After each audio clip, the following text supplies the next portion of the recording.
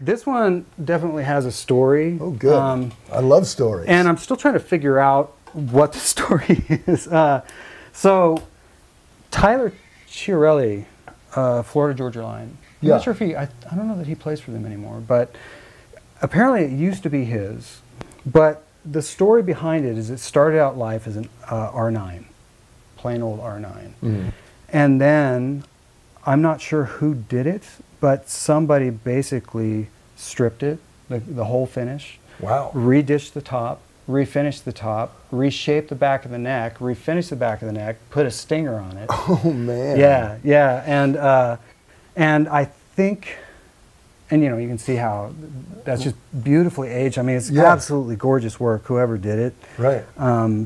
I've been told this is actually a 58 tailpiece, and I think it is because it's ridiculously light. I took it off there, and I was like, yeah, this is probably an old tailpiece. I don't know if it's 58, but, and then pickups-wise, I'm told that these are CS pickups, but they are kind of custom wound. They're definitely not potted. You find out real quick that they're not potted. Yeah, when you turn up some gain, it's in front of the amp. Yeah, but it sounds like crazy, crazy open.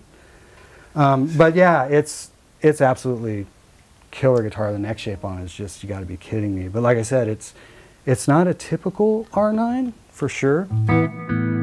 But I love how it sounds, even just for like clean voices. Oh yeah.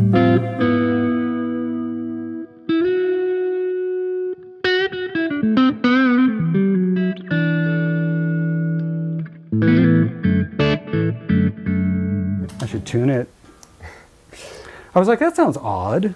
That sounds jazzy, and that's a straight G2, and it sounds kind of isn't it funny how somebody will take a guitar like that and then put all that work into it? I mean, like they really had a vision, and then they get rid of it, you know? Yeah, and then now I've got it. It's like, what? Okay.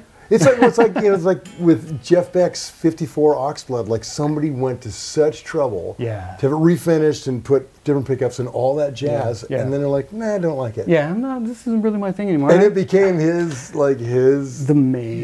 Yeah, the main kick, you know, and I don't know, I guess we all do it. I would have to be honest as a guitar player. I certainly do that, where my ears will change, but it's usually in like 10-year intervals, and I know I'm aging myself, but that's when I honestly, it's like, okay, it's time for a change. I just need to do something else. But I'm kind of like that in life. Oh anyways, yeah, you know, yeah. 10 years, it's an eternity. Yeah. It's a minute, you know.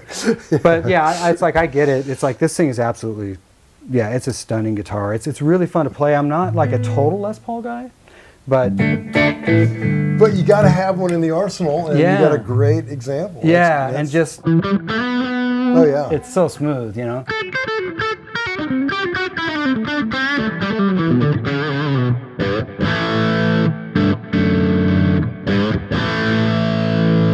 Yeah, so it's that's great. It's a sweet one for sure. Well, it's funny how like different guitars just pull different stuff out of you. Yeah. You know? Well, that's the thing. I play different when I pick up this guitar as opposed to if I were to pick up like the Duesenberg or that PRS or one of my Strats.